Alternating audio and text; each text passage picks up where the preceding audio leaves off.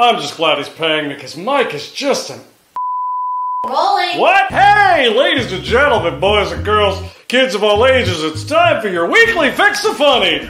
Can I get another one of these? I'm gonna need this. I'm about to do this shit. So I'm okay, I swallowed it. So grab a cocktail, take those pants off, and treat yourself to the sexy bald man that makes you tingle in your special place. Woo! I'm wrong! Got my mind on my money, my money on my mind, bitch! I'm house announcer Chet Jackson, and it's time for the Me, Myself, and I show with Mike Bettencourt! Are we done? Yes. Me, myself, and I. It's me, myself, and I.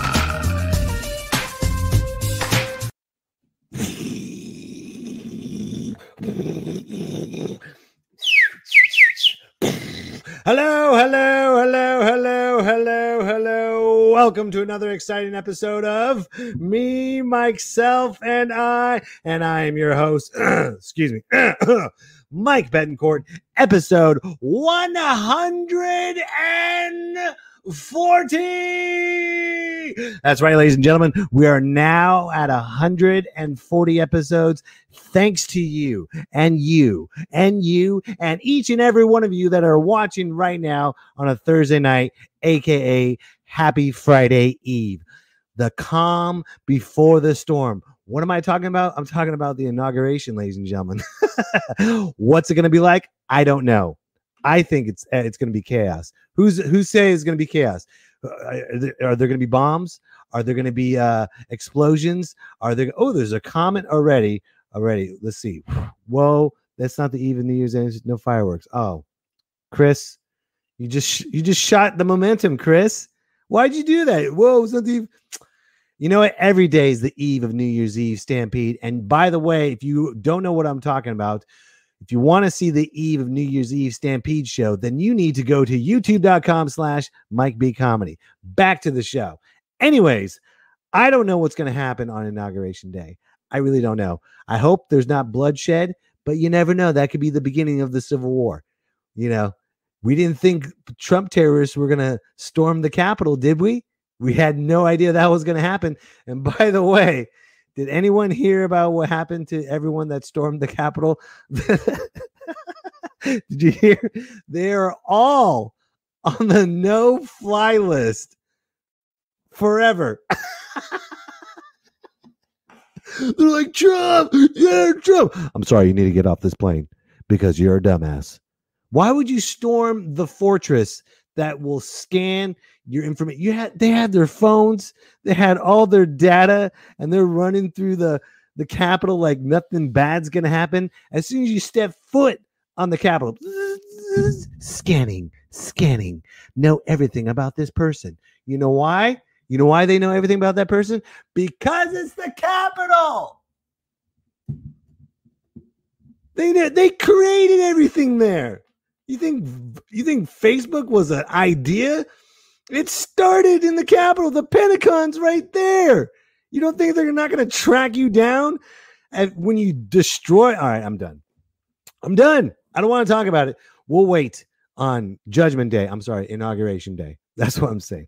Normally, ladies and gentlemen, right now we would have a wonderful section of Dustin's thoughts, but unfortunately, Dustin Wood is busy right now. Nothing bad. He's just busy, which is fine. Sometimes, it's too much of me, myself, and I. I get it. So we will see you next week. And hold on. Another comment. Elias says, I can't wait to see the Emperor get his new clothes, a.k.a. the inauguration. Everyone's going to tune in, Elias. Everyone's going to tune in. They're going to be like, something's going to blow up. Oh, you're talking about the DJ. Gotcha. That's Mark Riblet. That's right. Chris Lair says, is Dustin out buying a mask? He wishes. Anyways, enough about Dustin. All right. It's about my guest tonight. Okay. He is a legendary comedian. If you step foot in Sacramento, you will know his name. As soon as you travel from the Bay Area, you come up here, you will know his name. His name is Ricco, the Great. And I'm about to bring him up. But before we bring him up, I'm going to show a clip of his comedy. And then we'll bring up the legend, Ricco, the Great. You like that? That was good, huh? That was good. Here we go. By the way, this clip was filmed here in Sacramento for Kevin Hart's Heart of the City. Just saying. Just throwing it out there. So enjoy.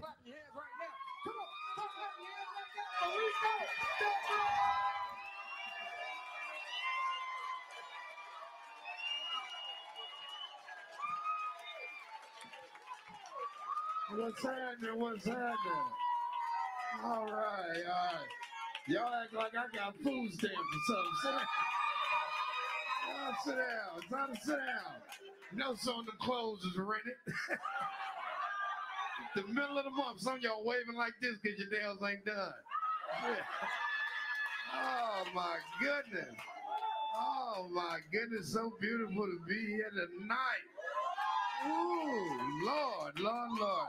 Hey, I'm having problems now. I'm at the point now, you know, when you're in a relationship, there's certain things you can't do around your woman. There's just certain things you just can't do as a man. I don't care how tough you is, I don't care if you've been in the penitentiary. If you're taking a dump, you do not want your woman to watch you wipe. That's your gayest moment.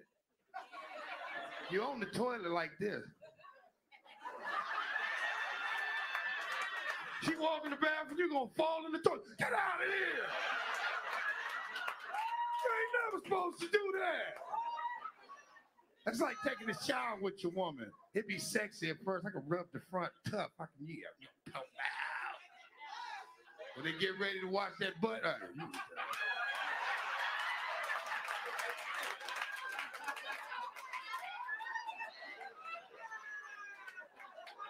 you can't wipe your butt in front of your woman and then hand her the towel.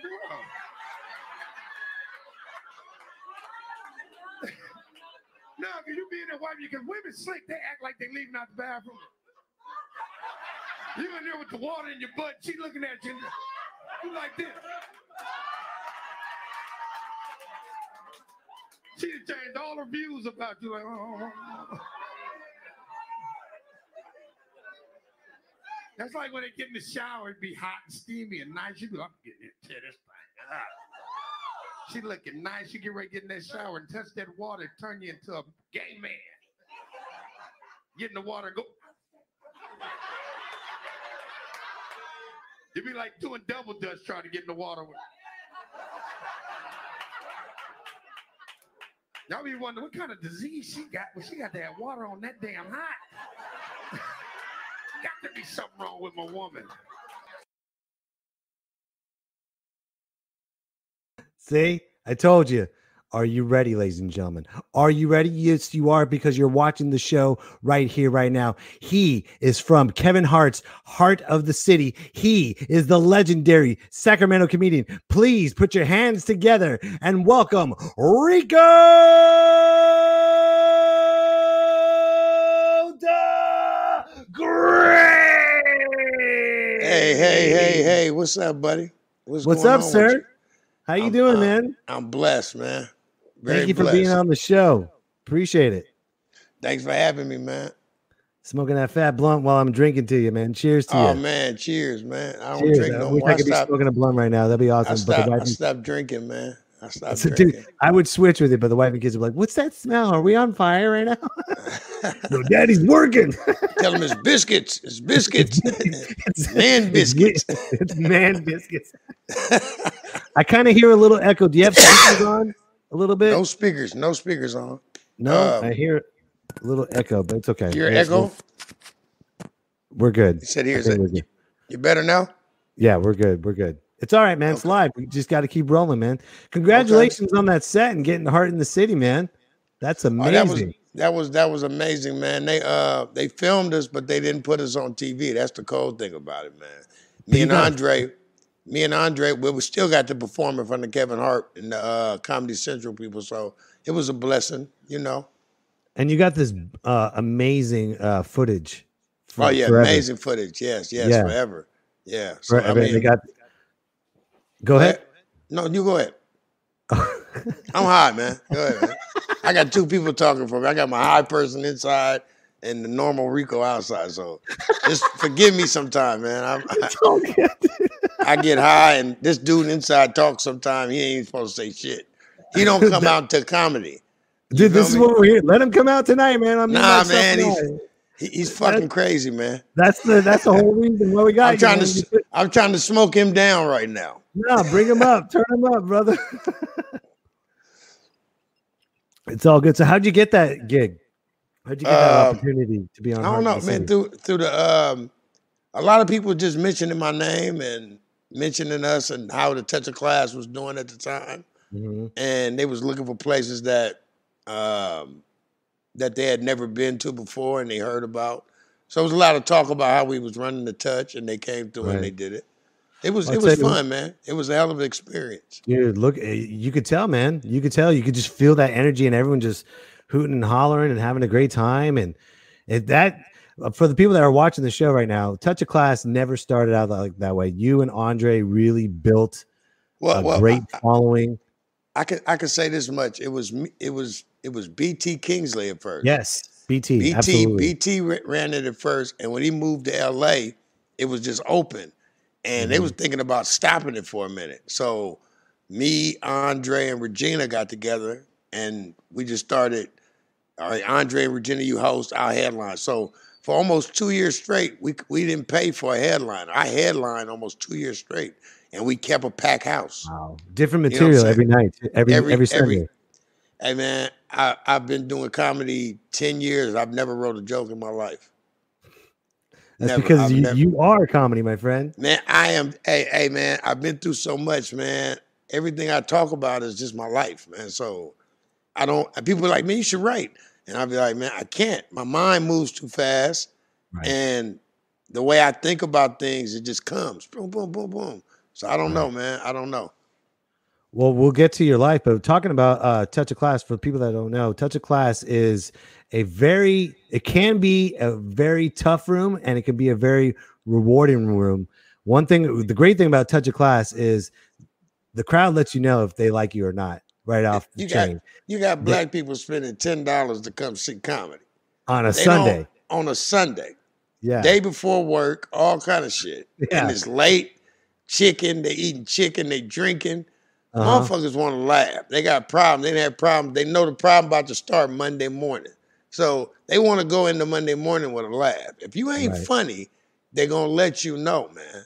It's just like the Apollo. It's like the Sacramento Apollo at that place, man. If you That's funny, what I heard I don't care if you white, black, Chinese, you could be green. It don't matter. If you funny, they love you. There's so many people who came there thinking that, oh, this is just a black crowd. Nah, it's the most respectable crowd when you're good at your craft. When you practicing your craft and you coming in there doing your thing, it's a respectful crowd. But if you're not funny, they're going to let you know, bro. Yeah. You feel what I'm saying? I love it. When I first moved up here about almost 15 years ago, first room they told me is like, you need to go to Touch of Class to get strong. I was like, what's Touch of Class? I went to Touch. I was like, oh, this is a great room, man. You can feel the energy. And when you don't do well, you want to come back. It's like this rewarding thing that you owe it to yourself. If you're a true comedian, you owe it to yourself to destroy. I've seen a lot of comedians do that. Yeah. I've seen a lot of my white friend comedians come through the Touch and think like, oh man, I'm not gonna be able to get up here and go up there and kill shit. It's intimidating. And leave there like, man, Rick, I went to the Touch and I said, man, come on, man. It's the same thing, man. Just be you. Don't be scared, man. That's just like any stage. Just don't be scared. If they don't like who you are, then hey, fuck it. Yeah. I remember one time I saw Big Les.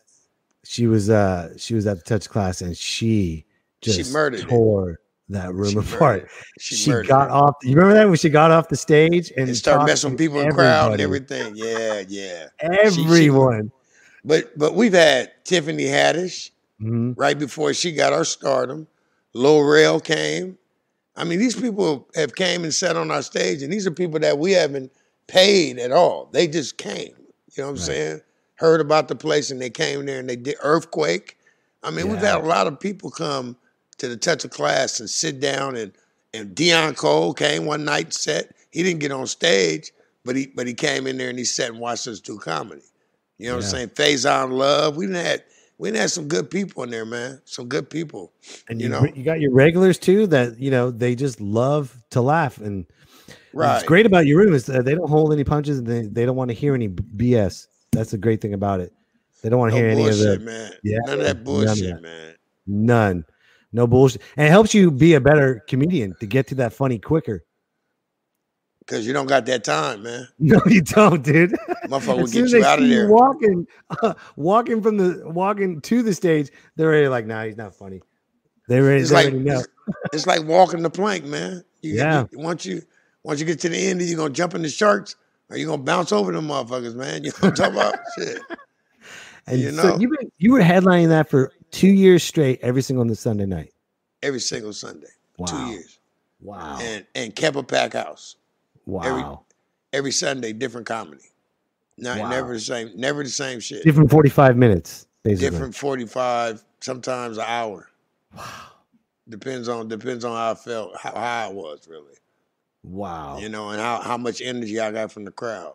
I'll do about an hour, maybe an hour and a half sometime. I don't know. I'm not bragging or nothing. It's just I do it, man, and I love it. I mean, if you understand where I come from to where I'm at now, man, it would blow people's minds, man, to know that I'm the person I am now, the person I was, So that's like, we got the show for it. Let's talk about it. Let's talk about where did Ricco start in, man? Where'd you start? How did your life begin? I was born in Sacramento, raised in Berkeley. Okay. I was raised in Berkeley all my life from like 4 years old. My mom moved to Sac.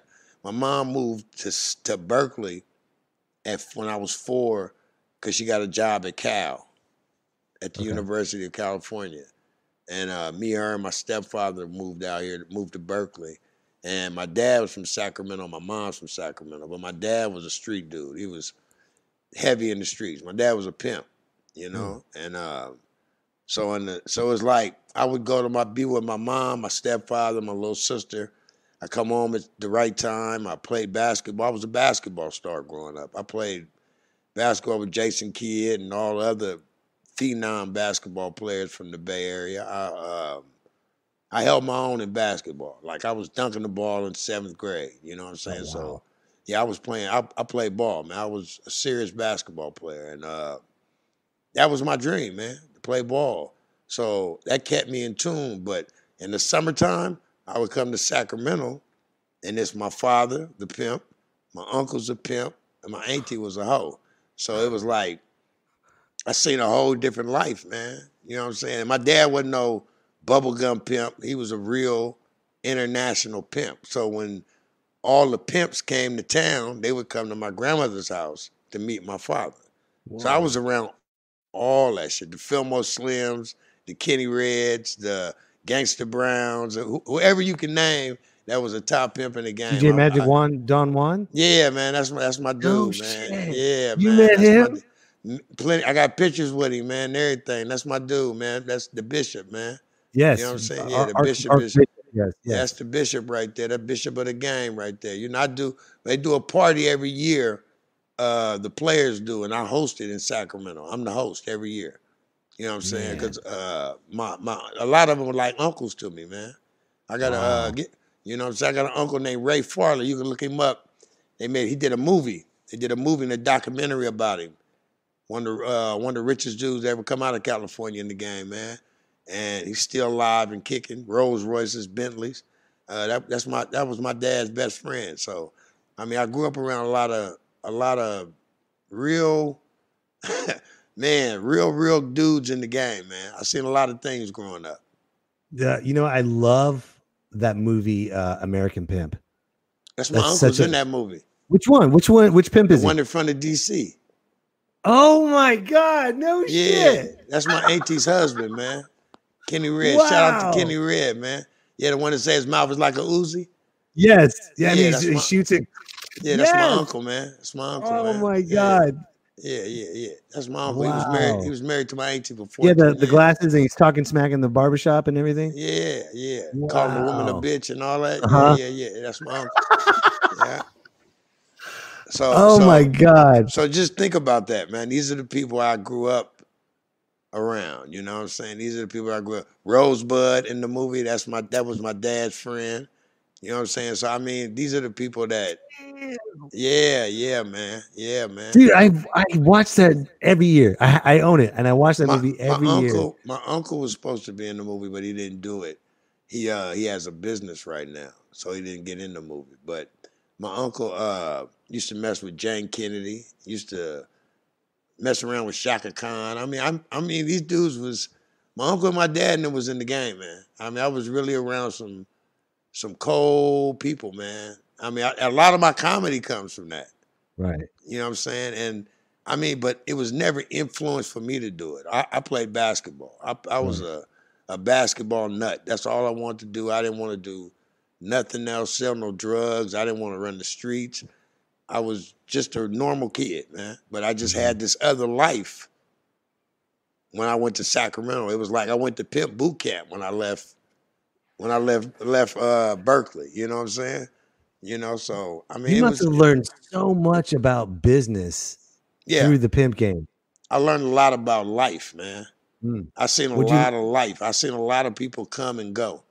Mm. You know what I'm saying? And I mean, I seen the ends, I seen the outs, I seen the tragedies, I seen the benefits. You know what I'm saying? So, I mean, I seen it all the way around, man. I was never ashamed of it as a kid. You know, because when you're a kid and your father is in a life like that, people look at you different. You know, and it's crazy because at 14, I would go to people's house and they would be like, "Who are you related to?" And I'd look at them like, "All right, here it comes," and I tell them my name, and they go, "Oh, you're Ricco." Ricco, you know, my dad was such a pimp. His name was Pimpin' Rico. That was his. That was his Pimpin' street name. Rico? Pimpin' Rico. That was his street Wow. name. So they be like, "You Pimpin' Rico, son?" I'm like, yeah, That's my dad, man. You know, it was just like when I was young, it was taboo. You didn't tell people your dad was a pimp. Right. So I didn't brag about it. Nobody knew my dad was a pimp till he came to my basketball game with 3 hoes. So I'm just telling you the truth, man. This is my life. What My was father that came, like? man. I'm dribbling down court. You can see the whole crowd went quiet, bro. I'm talking about the whole crowd went quiet. Like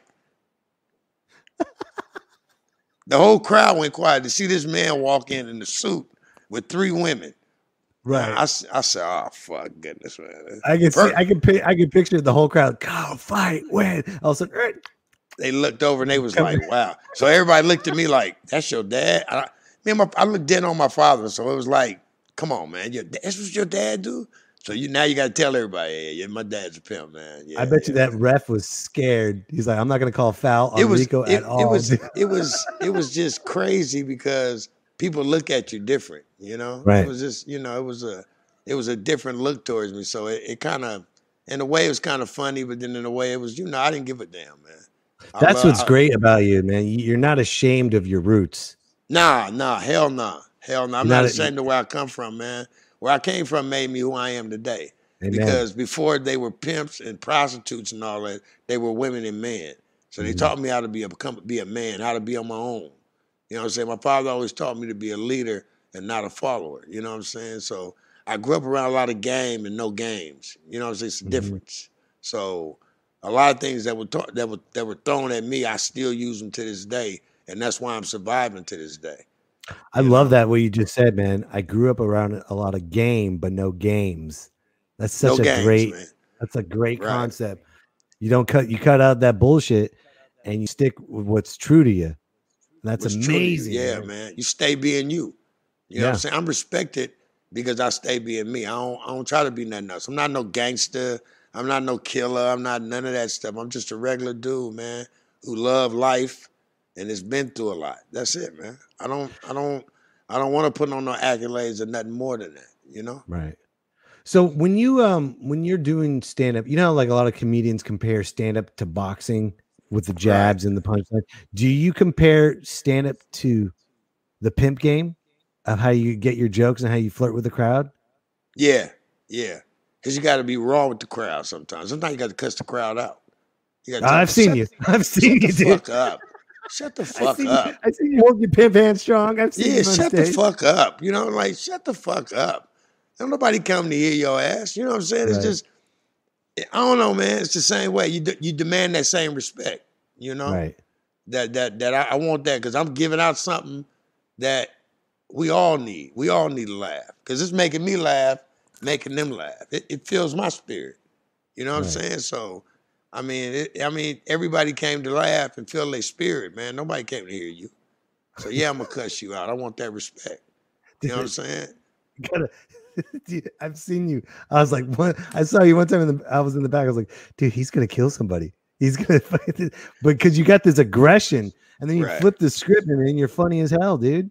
I mean, it's I don't know, man. Like I said, man, me being who I am and growing up the way I did, I played basketball for years. I didn't do anything else. I never ran the streets, none of that stuff.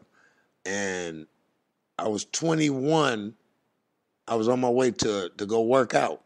And at this time, I was the best I'd ever been in basketball in my life. I just came back from Puerto Rico. My father got killed in 93. My father got killed in 93. So this was 94. I just came back from Puerto Rico playing basketball. I was getting on the freeway here in Sacramento to go to my trainer. And my car spun out of control on the freeway. I got hit by a diesel. Diesel hit me on my driver's side, broke my leg in half, broke my collarbone, smashed my face in, almost died in 95, man. They told me they almost thought they was gonna have to amputate my leg. My leg was broken in half. I made it through that, and it changed my whole life. You know, I didn't have basketball no more, so it was like I went to a dark place. I went to the streets, and when I went to the streets, I went to the streets heavy, man. It was crazy. You know, it was crazy life. You mind just talking about what you were doing on the street? Were you pimping, or were you just yeah, pimping, running women, doing whatever I could to make some money, whatever I could to stay out the penitentiary. How long were you pimping for till you discovered comedy? A long time doing drugs. I got on the powder cocaine. I popped the pills. I ran with the Mac Dre's. I did all that shit, man. I did all the crazy shit, pop mushrooms. I was out here wild, man. You know what I'm saying? Pistols on my lap and, you know, just a whole life that I never thought I'd live a day in my life. You know what I'm saying? I became a person that was dark. I was dark because I didn't have no outlet, you know? And the only outlet I had was living that life. You know what I'm saying? So I never thought about being a comedian because I wasn't happy. You know what I'm saying? So I made people laugh, and I was funny as a kid, and I was always known for, because where I'm from in Berkeley, everybody talks about each other. We call it capping. We cap on each other all day. So if you wasn't dressed nice or you wasn't clean cut or nothing like that, we'd get on your ass. You know what I'm saying? So I learned how to cap, and then being around the pimps and the way they talk, I learned how to put words together. You know what I'm saying? So I got into the street life real tough, man. And one day, man, I just I was doing, this is just my testimony, brother. I was doing some coke, man, and I just didn't want to do it no more. I got on my knees, prayed to God, and asked him to get it out of my life. I threw the shit in the toilet, flushed it, and never looked back. I ain't never did it again. It's been about 18 years now. You know what I'm saying? No drink, no powder, no pills, no nothing. 18 years, man. All with the help of God, man. You know, having faith. So once I did that, man, I got sick. After that, I ended up getting sick. I ended up getting the thyroid disease. Thyroid disease was tearing me up, man. I'm talking about like, man, I was toe up, losing weight, gaining weight. And then one day I was at a comedy club with my brother and his girl worked at the bar, and a dude, Meal Ticket, little fat dude named Meal Ticket, kept saying, man, you need to be a comedian. You funny. I was like, man, get out of here with that shit. I don't want to be no fucking comedian. At the time, I'm scared, man. I don't want to do no shit and people laugh at me, or I got this chip on my shoulder for that. You know what I'm saying? I'm running around there with guns and all kinds. Hell no, I don't want to be on no stage, you know? So one day, man, he just called me on stage. He was like, Ricco the Great, next on stage. Me, I wouldn't have never called myself Ricco the Great. Ricco the Great came from a friend who just passed away. He gave me that name because he said I give him great advice. So he was like, you Ricco the Great. And I was like, Ricco the Great? He was like, yeah, Ricco, duh, great, nigga, duh, you great. And I was like, all right, well, fuck it. I'll be Ricco the Great. All right, whatever. So people started calling me this shit before I ever did comedy. Wow. You know what I'm saying? That was like my street name for a minute. And then he called me on stage. I wouldn't have never called myself Ricco the Great on stage because that name, the Great. So motherfucker, you got to be good to call yourself this name. You know what I'm saying? Right. And I went on stage and I did about 15 minutes, man. First People time, 15 minutes? 15 minutes. And people Wow. laughed. People were laughing. I was like, what the fuck? These people, I don't know how to put a joke together. I don't know a punchline. I don't know shit. I'm just telling jokes about my family, the pimps, and just, you know, growing up as a young nigga. And man, people laughed, and I was like, man, this shit is like a drug. It took away some of that darkness from me. You know what I'm saying? So I was like, damn, this felt good. So I went home that night, I was juiced. I was like, man, that felt good right there doing this. First time on stage. Wow, it's incredible. I came back the next week, all these people came. And I'm like, wow, all these people coming. Like, we came to see this dude named Ricco the Great. They say he funny. And I'm like, the fuck? So I got on stage, did it again. And just after that, it was just a learning process. You know what I'm saying? I learned on the job, basically. You know what I'm saying? I didn't know how to bring a joke back. I didn't know how to put a joke together. I just watched other comedians. People like Andre Bailey, Lance Woods, Tristan. Them is dudes who like kept me focused on comedy. Because really and truly, I want to go back to the streets, man. You know what I'm saying? I was ready to, this shit ain't making no money. I'm running around here doing this comedy shit for $15, $20. What the fuck is going? This ain't me. You know what I'm saying? But as I say, God humbles you, man. And he humbled me, man. I went through some things with that, as I said, with the thyroid thing, you know what I'm saying? And I ended up having 2 thyroid storms. Then that's when your body go off whack. I almost died from that. Then they put me on a drug called Coumadin. And the Coumadin caused a blood clot in my brain. So I was, Christmas Day, 7 years ago, Christmas Day, I got a headache, man. And I told my auntie to take me to the hospital. She took me to the hospital. I jumped out the car. I walked to the booth to talk to the lady. She like, what's wrong? I'm like, man, I got the worst headache I ever had in my life. I fall out. I wake up 12 days later out of a coma with staples in my head. And I don't remember that at all, man. Man, I had a brain aneurysm, man. Whoa. No one said anything about that. Yeah, right here, man. I don't know if you can see it here, but my whole head on the side was open, man. Yeah, I had a brain aneurysm. Christmas Day, 7 years ago, man. So I've been hit by a diesel. I didn't even tell you about the time I got shot. I'd been shot. I'd been almost kidnapped. Oh, man, Ricco have been through some shit, man. And God is beautiful. That's why you Ricco the Great. You survived in it, man. And God is beautiful, man. God is a blessing, man. They told my moms I wasn't going to walk, talk, all kind of stuff, man, in this hospital, man. And within a month, I was up walking and talking and moving around. And before I knew it, I was back on stage, man, serving God's purpose. You know what I'm saying? My whole spirit is different, brother. I mean, it's like I'm so humbled by life and by God. It's like the humbling is way different than any humbling you can get from a man. You know, if a man whoop your ass, it might humble you. You know, that never humbled me, man. You know what I'm saying? Getting hit by a diesel didn't. I mean, it humbled me, man. Right. Going through this brain aneurysm humbled me. It made me want to look at life different. It made me want to love different, man. You know what I'm saying? So it made me want to make people laugh more. You know, because I know my purpose now. And to have a purpose is to have a beautiful spirit, man. Your spirit is beautiful when you make other people's spirit beautiful. So serving God's medicine is the most beautiful thing I could ever do. You know what I'm saying? From all the corruption and all the shit I did before, man. You know, God take care of babies and fools, man. And I was a baby fool out there. You know what I'm saying? I'm blessed not to be in the penitentiary. I'm blessed not to be dead, you know?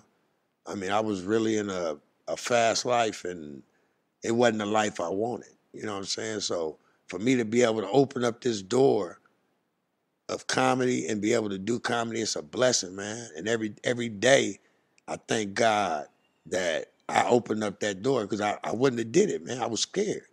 You made that choice. That's what's great about it. You made the choice. No one else made it for you. Right. Not a judge or a jury. You made that own choice when you threw away the cocaine, and God opened that window for you. Right.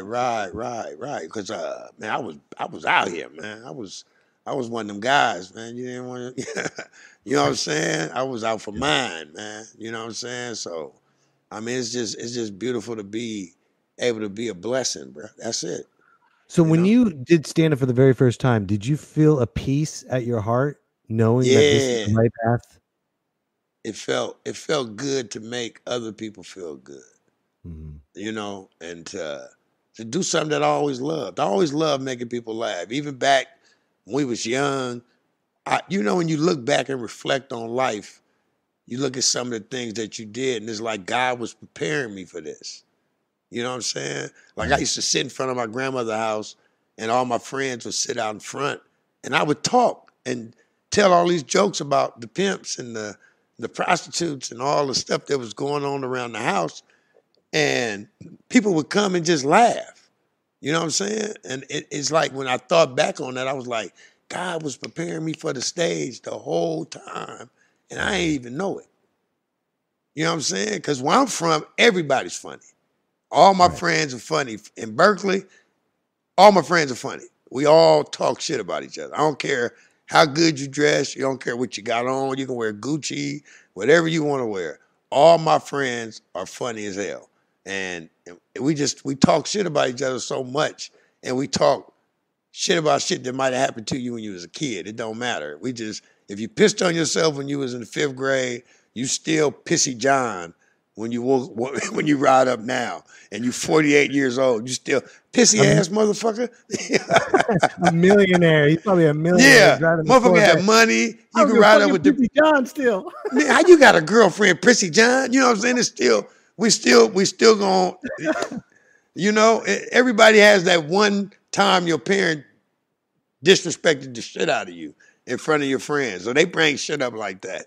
You know what I'm saying? Like, man, I remember one time I didn't go to an after-school program. I went to play basketball instead. And my stepfather came up to the park and said, oh, yeah, you know what this means? You didn't go to the after-school program. Your Julius Irving days are over. My Julius Irving day, they do that joke to this day. Damn. To this day, they tell me that. Hey, Rick, your Julius Irving days is over. And we laugh like a motherfucker about it. And this happened in the 4th grade, man. Wow. This happened in the 4th grade. We still laugh about it. And half of us damn near 50 right now. Wow. Yeah, man. Wow. That is, man, you got a beautiful story, man. Man. I'm really glad that you had a chance to share it with us. Do you think that you should be a mentor for upcoming comedians coming through? Or you think they should just survive on their own? I mean, if I can help in any kind of way, I would. You know, it's always a blessing to help anybody, man. Or either give them some advice. I mean, but really and truly, I'm still learning. You know? I mean, it's a saying that my father used to say. It's tattooed on my arm. It's, if you drop your books, you lose your lessons. So as long as you keep your books in your hand and you keep studying, you can always be good at something. You know, if you're a doctor, you never stop studying. You feel me? If you're a lawyer, you never stop studying. You never drop your books. You drop your books, you lose your lessons.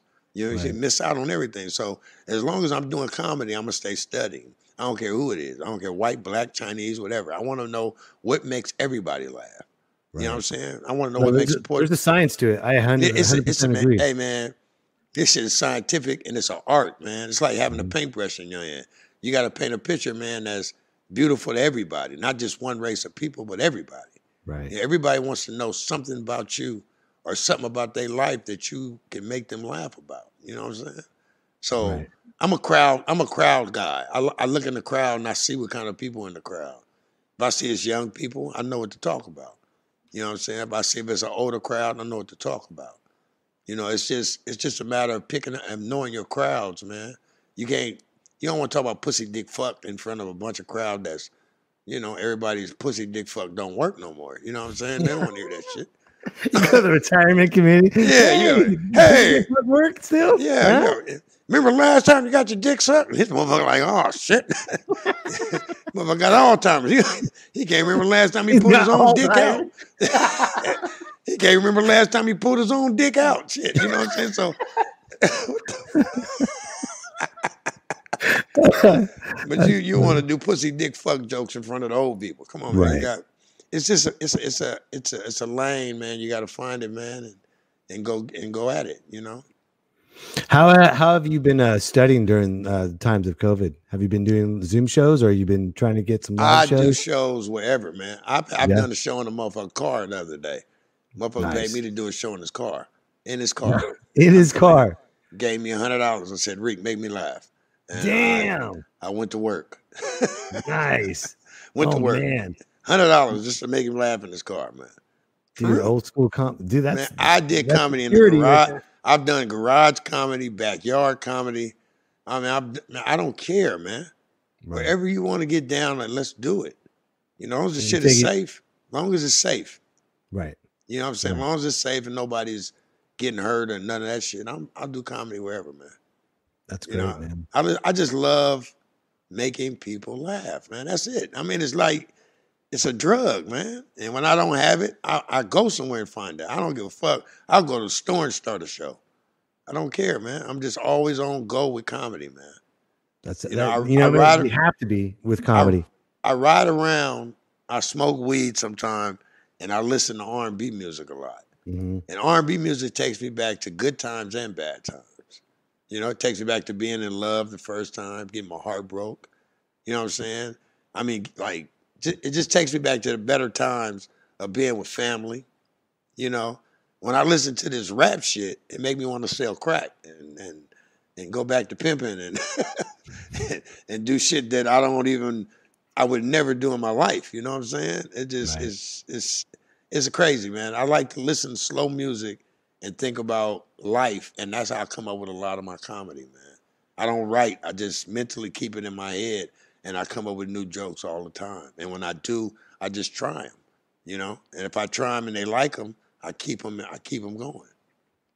But it's just hard for me to remember sometimes, as people say, I do a whole show and won't remember none of the shit I said, and then go do another show and do a whole nother set. Wow. So I've done it at Punchline. Like, people see me at Punchline and they go, okay, I'm going to go see you at the Tesla class. And then they expect the same show.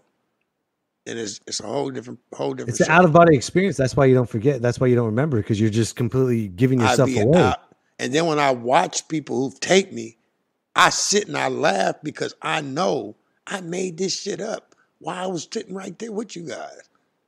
Some of these jokes, I just made them up as I was just... And I'm going, wow.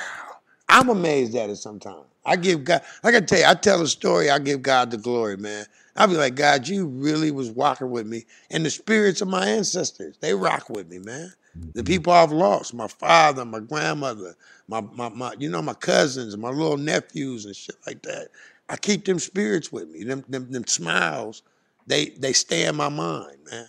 You know what I'm saying? And they keep me going. You know what I'm saying? Because I love to see them. I love to keep them spirits happy. And I know if I'm happy, them spirits is happy.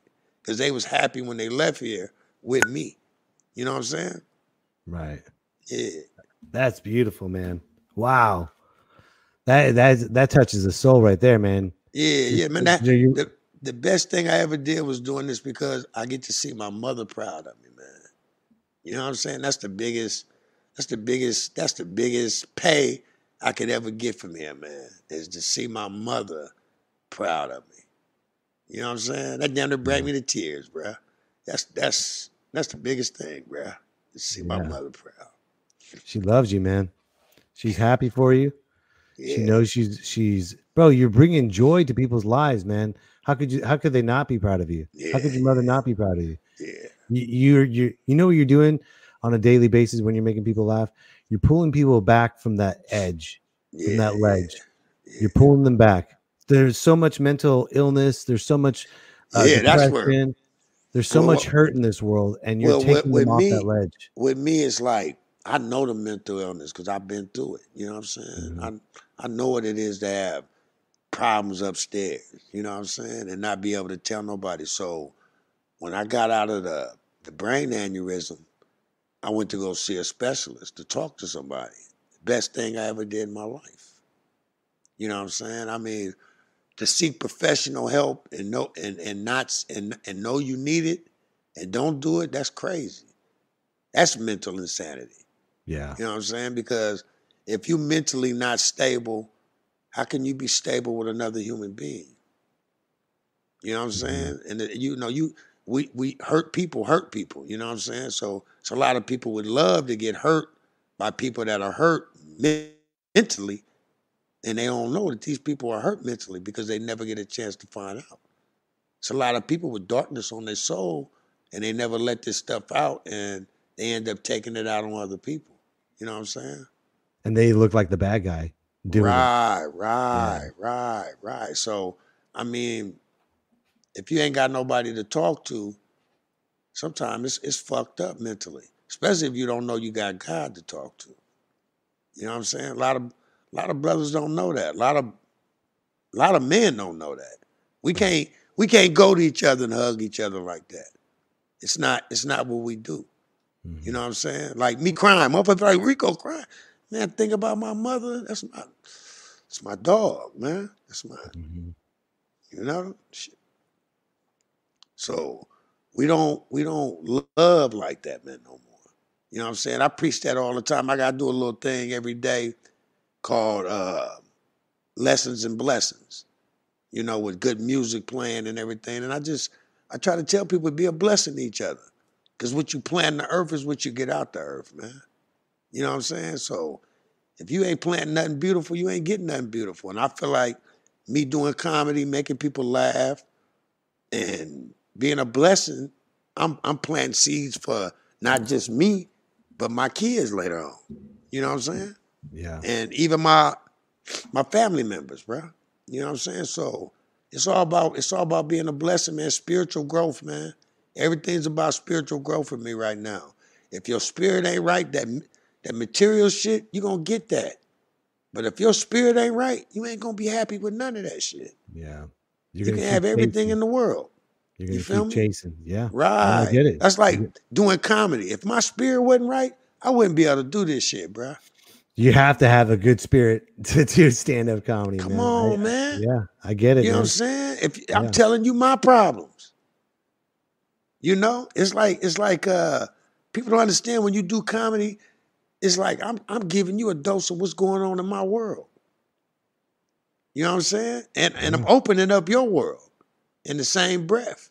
But you know, some things people don't understand, man. They don't understand that. You know, that it's hard getting on stage and looking at a crowd of people you don't know and making them laugh. Opening yourself up to them. Right. Yeah. For them to go, oh, man, I don't want to hear that shit. Or for a motherfucker to talk while you doing your thing. Right. Why is you talking? You know what I'm saying? Can you come up here and do this shit? That's what I be wondering. When I hear people in the crowd like, oh, he ain't funny. That nigga ain't funny. That motherfucker ain't funny. Well, can you do it? You go up there and stand in front of a bunch of motherfuckers you don't know and tell them a story and see what you get out that shit. It's like rolling dice, bro. We don't know what the crowd gonna do. Dude, every day we go up on stage is rolling dice. Come on, man. That's the hardest fucking job on earth. But the best pay is when I be at a show and somebody come up to me and be like, man, I was having a fucked up day. Yeah. And your comedy brought me out of that. Or people I don't know see me on the street, run up on me like they know me. What's up, Ricco, man? And I'd be like, whoa, I don't, because you really don't see the crowd. People don't understand that. We don't see the crowd when we on stage. There'd be too many lights and shit sometimes. So a lot of people you don't see. And then they see your act, and sometimes they don't get to meet you after the show. And these people see you on the street, and they're still excited with your comedy. And they'll see me and be like, Ricco, oh, man. And I'll be like, whoa, I'm a street dude. So I'll be kind of scared sometimes when somebody yelling out my name like that. You know what I'm saying? Like, Ricco the Great, what's up, motherfucker? And I'm like, oh, shit, who the fuck is this? And you know, it's just crazy sometimes because everywhere you go, somebody knows you. But it's a blessing. Because you're talking to them. Yeah, it's a blessing though, man. You're connecting with them. I'd be so happy to see people because when they see me, their spirit is happy. Mm-hmm. Because I'm a happy person. I don't care what's going on in my life. I'm not gonna take that out in the world, man. I'm gonna give it to God every time. I don't take problems out in the world, man. I got a lot going on, just like anybody else in life. You know what I'm saying? My life ain't 100% peachy king and all that, but I'm not taking them emotions out in the world. You can't be successful using emotions, man. Emotions is for relationships. Emotions is for family. You can't use emotions out into being successful. You know, I can't use my I don't fuck with him. I can't do that. I can't. That's emotional. You know what I'm saying? Like, I ain't doing no comedy with him because I don't fuck with that dude. Nah, that's emotions, man. I'm not about to let my emotions stop me from being successful, man. Mm-hmm. You know, it's so easy to get involved with your emotions through business. Right. That's how people be like, I ain't going to work out. I'm mad at my girl. I ain't going to work out. Them weights and that muscle don't care about that. They don't give a fuck about that. How you gonna be successful at what you want to do and reach your goals by running your emotions into it? Right. You know what I'm saying? You can't do that, man. It's not possible. So you got to balance them out, man. You know what I'm saying? I don't want to do a show with him, but this show that he's doing might get you to another plateau. Yeah. You know what I'm saying? Because you're using your emotions, and then your emotions can knock away your blessings. You ever see somebody in a room full of people and everything's going good, and one person walk in and that person's whole attitude changes? It changes everything. Somebody in that room might have been ready to bless them with something, but seen a whole spirit change in them and didn't like that. Right. You feel what I'm saying? Spirit knows each other. Come on, man. All of our spirits know each other. We can feel it. Man, come on. When somebody's host, you can be like, man, what's wrong? Nothing. And you're like, wow, this motherfucker's tripping off this motherfucker in the room. This motherfucker controlling you right now. Right. Is that what you learned in the pimp game? You learn that I learned that being around pimps. Yeah. You don't let nobody control your spirit. You don't let nobody change you from being you. If you the peacock in the room, stay being a peacock. Don't change that. I love that analogy. You know what I'm saying? So good. That's so good. If you the peacock in the room, why would I stop being the peacock? Watch out, Rick. I'm gonna have some feathers and coming in. Yeah, man. I want my feathers to flop out. You better flop yours out. But we're gonna see who flopped the longest, man. That's it. Man. That's it. Whoever flopped the longest, we both peacocks, so we both let's keep it going. We just don't want to fight against each other. But it's a competition. It's a competition though. But it's not a fight, man. Right. You know what I'm saying? It's a friendly competition. Right. You know what I'm saying? We come with the same equipment. So why would I want to fight you? The same too. Huh? The laughter still sounds the same too. Man, come on, man. It don't matter. It don't matter what you say or what I say. Or how you make people laugh or how I make people laugh. Yeah. You know? It's just, I just don't, what I don't like is in the comedy game is the shit talk about each other. People talk about each other all the time. And I don't do that. I'm not about to talk. I don't care who the fuck you are. I don't care what jokes you got. I don't care who jokes you stole. I don't care if you're doing jokes from Def Comedy Jam. That's on your ass. You know who the fuck you stole them jokes from. A lot of these dudes be doing memes and it just, the crowd don't know sometimes. You know what I'm saying? And we know because we on Facebook all the time. We see all the me. If you're doing comedy right now, you got to be a creative motherfucker. There's so many people doing comedy and trying to be funny that I see skits from jokes I did way back. Mm-hmm. So if I did these jokes, these people going to think I got this from these skits. You know what I'm saying? Right. I was talking about men being pregnant when I first started doing comedy. But if I do that joke now, they be like, oh, you stole that from Kevin Hart. you stole that from so and so in the commercial or whatever. But people don't know these jokes has already been told and already been broadcasted. You know what I'm saying? Right. So it's hard to be a comedian right now. You got to be creative. You got to go in your box. You got to watch shit. You got to be first with everything. You know what I'm saying? You can't be last, like the last one to talk about this. You got to talk about it right when it happened. You got to go right in. As soon as it go out, poof, put your shit out there, man. Because what you was thinking, somebody already writing. Right. You know what I'm saying? And that's just how it is, you know? And that's how fast comedy is. So if you ain't thinking like that, then you ain't ready for this shit. Because this shit changes. You can't keep bringing people the same old chicken, man. You got to put some especially with COVID times, everything's all up. It's chaos right now. Man, come on, man. Chaos. Everything's chaotic. Everything mind, body, spirit. Man, everything. That's why I say you got to have your spiritual growth together. You're going to be alone. You're going to be spending time with people. And if you're not spiritually happy and your soul still got black marks on it, you're not going to be happy with your situation. You feel me? And the people around you are not going to be happy, especially if you're the source of all the energy. You know what I'm saying? We the man. We the source of all energy. We got to be mentally strong. Mm-hmm. You know what I'm saying? If you're in a home and you the man, you the source of all the energy. So if you fucked up, the house is fucked up. The kids is fucked up. The woman is fucked up. Even the dog bark different. You know what I'm saying? So true. He rubbing his ass on the carpet. He got worms now. Shit is fucked up, man. My dog does that all the time with me. Man, come on, man. You know, it's just get my stove lined up. Man, it's just, man, you got to get your spirit together, man, and get the people around your spirit together, man. That's when you're gonna have happiness, man. You feel me? I didn't find happiness until I really got spiritually happy, man. You know what I'm saying? And I go through a lot of shit, man. I done been through a lot. Like I say, I got a 72-year-old mother that got COPD I take care of, man. And I mean, shit, every day is a blessing with her. You feel me? So I know what it is to go through shit. You feel what I'm saying? I know. So just, man, hey, man, you know, shit. It's part of life, man. You know what I'm saying? It's a beautiful thing. Like I say, I done been through the diesel. I done been shot. I done had a brain aneurysm. I done had dudes try to kidnap me before, man. I done been through some shit, man. I love life, man. I love doing what I'm doing. Still loving life. Not a chip on your shoulder. Still, man, come on, man. I ain't got a chip on my shoulder about shit. I'm loving this shit, man. Life is beautiful, man. I tell you what, the comments, people are just saying so many good things about you, man. Check this out.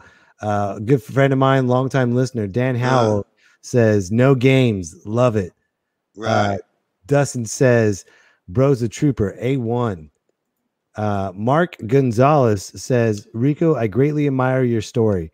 Thanks for sharing. You seem to be fulfilling your life's purpose. To become a rose from a concrete, to be where you are is mystifying. Bless you, bro. Blessings. You know, you're touching people's lives right now on this show. Oh, man, come on, man. You know? That's my purpose, man. I keep telling you that, man. Does anybody have any questions for Ricco? Anybody have questions? Anybody that's watching right now have any questions? Dude, Ricco, we're like at an hour 10 right now, brother. An easy hour 10. This is amazing. This is how much comedy I can do. For real, man. I get high sometimes, and just to practice, I'll go on live, and I'll do a 30-minute live, and then it'll turn into an hour of me just talking shit, comedy, telling stories. It's just how I get down, man. I love to see people happy, man. I mean, all the shit I've been through. Come on, man. How can I not want to see somebody happy, man? Cheers to you, brother. Hold on. Cheers to you, man. You know, I don't drink no more. I stopped drinking because I kept waking up at people's house and being babysitter. I'm waking up at a broad house. I got to look at the pictures on the wall to make sure I'm where the fuck I'm at. And there's a bunch of kids. I walk in the living room, kid talking about my mama said you're going to feed me at 12. I said, well, I guess the fuck. I don't even know your name, little boy. Shit, but I'm going to feed you. Shit, make sure you eat. What time your mama get off? 5 o'clock. All right. I guess I'm babysitting. Shit. Oh, that's hilarious. You wake up, you're like, hey, are you my daddy today? Sure. I must be your stepdaddy. I stepped over you last night. Yeah, I'm your stepdaddy. I stepped over you last night, goddamn. Oh, that's hilarious, Rico. We got a question. We got a question from Chris Laird. He says, "Is there ever a time when you can hate the player and not the game?" Never hate the player. Never hate the player. Hate the game because the game ain't in you. You know what I'm talking about? Don't never hate the player, man. The player was blessed with the skills to do what he's doing. You feel what I'm saying? So don't hate the player. Hate the game. Hate the game for not loving you. You know, the game love him. So don't get mad at him. You know what I'm saying? If you a hater, you hate her and him. You know what I'm saying? So that's what the word hater is. Hate her. Don't hate him. You know what I'm talking about? For real. Yeah. Yeah. Damn. Gems all over the place, brother. Just gems all over. Oh, man. I got so many Jews. I used to tell people, man, I used to be a young kid.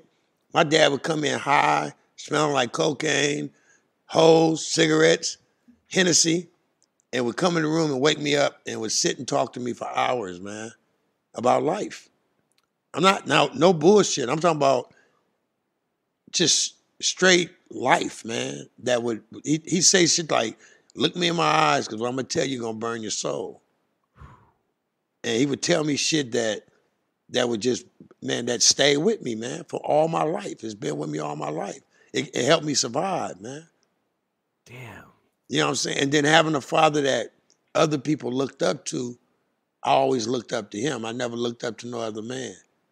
You know, I might have liked Michael Jordan. I looked up to Richard Pryor, but I never looked up to no other street dude. Like, I never wanted to be like no other dude in the streets. Mm-hmm. You know what I'm saying? I wanted to be like my father, a leader. So I didn't never want to be like no other dude. So nobody got me to sell drugs or run behind them or try to be like them when I was young. I wasn't with all that. You know what I'm saying? So I stayed in my lane. I played basketball. I went to school. I was just a regular kid, man. You know what I'm saying? I wasn't into no violence and none of that shit. I had a couple of fights growing up, you know, just being a young dude growing up in the city, but never no violence like that until I got, you know, in the streets, man. Wow. Yeah. But you're out of the streets and on stage, man. I love it. And you're touching people's lives. And I love it, man. It's a blessing, man. It's a blessing. I look at everything as a blessing, man. Everything. Do you got any shows coming up? I got a show, matter of fact, Friday, man. This Friday? Where at? This Friday, a weed show, man. Shh, private location. No, you got to go on my page, man. The flyer's on the page. It's first come, first serve. We're going to do a show, a weed-friendly 420 show. Nice. Indoors, but we're going to be a COVID. You know, we're going to take your temperature at the door, all that, man. So, you know, come through, put your mask on, and come have a good time with us, man. I mean, like I say, if you go check my comedy out, you'll know what kind of person I am. And just know that a lot of my comedy is off the head. I don't write anything. Some jokes I perfected, you know, and then some jokes is just like they come right there, Johnny on the spot to me, man. And I just look at it, like I say, it's a blessing, man. It's always, man, like I said, to go where I came from, to be where I'm at now, and to get the love that I'm getting, I am humbled and just blessed, man. I'm blessed. I'm blessed, you know? Make sure everyone, if you want to follow Ricco, go to Instagram.com/RiccoDaGreat, okay? It's up here right now. If you're listening to this on the podcast, Instagram.com/RiccoDaGreat, okay? Right. Follow him. Try to get the show. And speaking of shows, ladies and gentlemen, I have a show as well. I got to promote myself, Ricco. Go ahead, man. I got to promote myself. This Saturday, check this out, ladies and gentlemen. This Saturday, Elko, Nevada, One Night Stand. I'll be headlining January 16th, 5 o'clock and 8 p.m. The stage door at Elko, Nevada. If you're in Elko, come on out. Look at the flyer. You can see Elko, Nevada. Bam! Let's have some fun, Elko. Let's bring it up. One Night Stand. All right. Ricco made me humble, and he's giving me the juice to have fun with you guys. So, Ricco, thank you so much, my friend. Blessings, man. I appreciate you, man. I appreciate you letting me get my story across, man. It's like you reached out to me, man, and I'm very thankful that you did. Yeah, man. I just like I said, man. I don't when you get a misconception of people sometimes, you know what I'm saying? People always think I'm just this rough, tough, raw, you know. They see me and the stature I have, and they think that, oh, Ricco is just, man, I'm approachable, man. I'm an approachable person. I never thought that, man. You and I have always been cool, dude. Oh, from day one, man. Day one. From day one. Touch of class and everything. You and I have always been awesome together, bro. And I'm very honored to have you on this show. Well, I'm blessed, man. I'm blessed and I'm honored. And I thank everybody for joining in and be a blessing, man. All I can say is get your spiritual health together. Get your mental health together, man. If you can, I tell the young brothers all the time, if you can go buy a $400 belt, you can go buy some spiritual health. You know what I'm saying? Amen. Go lay on one of them long couches and tell somebody your problems and see if they can come up with a solution for them. Because a lot of us are holding in things that happened to us as kids, and we too grown to keep tripping off that shit. You cut the tree off, but you never cut out the root. You know what I'm saying? So if the root is still there, the tree got action and growing. So we got to stop being negative people using negative words. I can't, I won't, this won't happen for me. Never again this, I'm broke. Never use those words. Stop telling the universe these negative things and expect positive things to happen for you. So it's all about planting beautiful things and watching it grow. If you plant something destructive, it's going to grow back on you. Look at these people that ran to the Capitol. They planted that destructive shit, and look what's happening. The shit is growing around them. Now they got to eat from that. Their kids are going to have to eat from that. You feel me? What you plant in the earth is what you get out the earth. That's just how it is, man. So those people that did that, everybody with their last name that's related to them is going to have a fucking problem. That's what you planted in the earth by doing that evil shit that they did. You feel what I'm saying? Yeah. So it just shows you right there, man. Like, you got to be a blessing for you to get blessings. You know what I'm saying? Yeah. Blessings are like boomerangs. You throw them out, they come back, man. 100%. Man, I think that's the best way to end the show, Ricco. God bless, man. Love you, bro. I'll see you on the stage. Yeah, brother. Soon. Thank you for everything, ladies and gentlemen. No problem, man. Always a blessing. One more time for Ricco the Great, ladies and gentlemen. Thank you, Ricco. One love. Peace, bro. All right. Me, myself, and I. That was an amazing show. Me, myself, and I. I'm blown away. I don't know what to say, folks, but make sure you follow Ricco on Instagram.com/Ricco the Great. Remember, he has a show tomorrow. I got a show Saturday. We got shows. We're here to make you laugh. And if you just missed the live broadcast, don't worry. The rebroadcast will be back on youtube.com/MikeBComedy. I don't know what else to say. This has been an amazing show. Thank you, Ricco, for your time. Thank you for your knowledge. Thank you for the stories. And everyone, you need to stop what you're doing and watch American Pimp. Stop it. Let's watch this. It's a great movie. And you get to see Ricco's uncle. Player, pimp to pimp. All right, guys. God bless. Stay blessed. And we will see you